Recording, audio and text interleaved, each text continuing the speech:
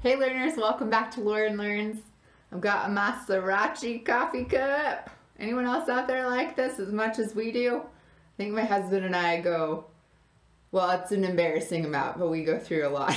Yeah, 2019, crazy. I don't know how we got here, but I've been doing a lot of self-reflection. You know me. I was thinking a lot about friendships this year and how I've really come to appreciate the grace over guilt in my friendships, and I want to talk about that with you guys. Friendship's a weird thing. Like, you know, when you're meeting new friends, it kind of feels like dating. I don't know if it's just a girl thing or if that applies to guys too, but a lot of times when you're like at the playground with other moms, and I'm speaking mostly for moms because I am one, but it's like, hey, do you like to do this like I do? And it just feels like you're on this weird blind date, and then you exchange numbers and like you might talk to them again, you might not. But I've had a lot of friendships start that way and kind of fizzle out and not go anywhere, and I always had a lot of guilt over that. Like, I'm supposed to be everybody's best friend, I want everyone to like me, and that's just not how life was meant to be. We were supposed to have our kind of chosen few friends that like are our blood friends, that are confidants we can tell anything to, and I'm so blessed that I have those kinds of friends. And then we're supposed to have the acquaintance types that we call friends, like more of our Facebook friends, mind you, and then you have people that you just know and you talk to whenever you see them. But so I truly believe that people are just like we're just doing our best. Like, we're just trying to live a good life. A lot of people are just being the best parents that they know how to be. And I think friendships are the same. I don't think people want to be crappy friends. I think we mostly try to be pretty good. Like, we text, we call, we try to be intentional. At least I do. I can only speak for myself. But then there's these seasons where people get busy and you don't see people as often. And I'd have like incredible guilt, and I would feel like I wasn't measuring up to be the kind of friend that they needed, and I would kind of just want to back out of their life. But so I would say I'm a recovering people pleaser. That's pretty accurate description of me.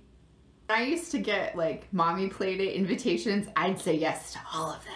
I was letting my house suffer. I was letting time with my husband suffer. I was even really only going to play dates so I didn't have to be around my kids. It was easier to just talk to other moms because momming was so hard in the beginning, you guys, for me. It was easier to just drink coffee and talk to other mom friends while the kids played. I did this with people I didn't even really like, and that's kind of sad because I missed out time with my kids. So since all of that, I've learned to really be intentional with the people I know I can bless their life and they can bless mine, and it doesn't have to be about being an escape from my kids. So then I went to the opposite extreme and I started scheduling all my time. List out my responsibilities in my Google Calendar, and I saw there was no time for friends. And I tend to be kind of an all or nothing kind of person.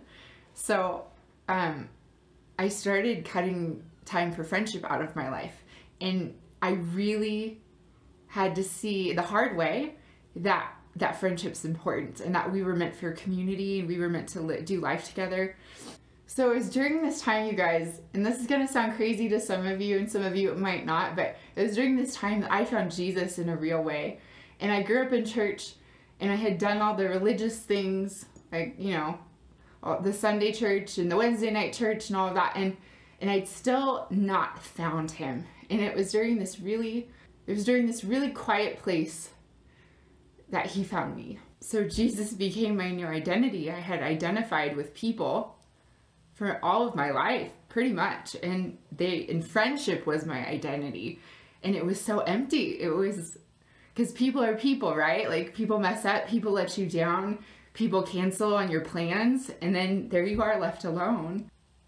Jesus found me. It's the weirdest thing, but it was so real. And if you've never experienced it, but then you do, it's so real, and no one can take that experience away from you. So he forgave me. He helped me learn how to forgive others, and give grace to others.